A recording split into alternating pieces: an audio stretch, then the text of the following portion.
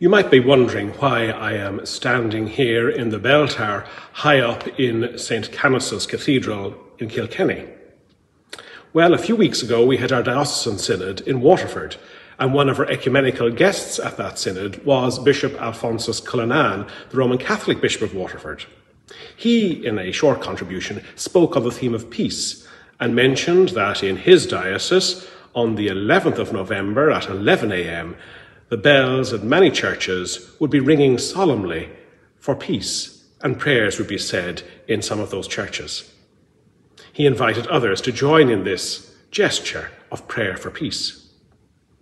Well, we in the Diocese of Cashel, Ferns and Ossory have responded to this call, and so earlier today, across our diocese, in many churches, the bells were rung, and also people held prayer services in those churches, as we think of conflict in our world, not only between Israel and Palestine, but another year of conflict and suffering in Ukraine, in Sudan and in other parts of Africa and elsewhere.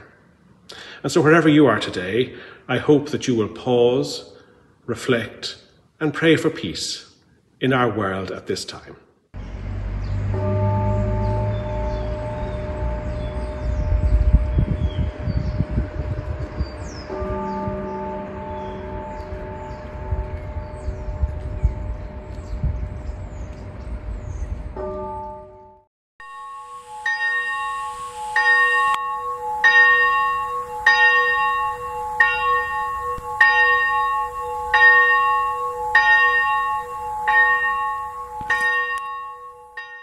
O God, who has knit together in one family the nations of the earth, remove far from us the evil of war.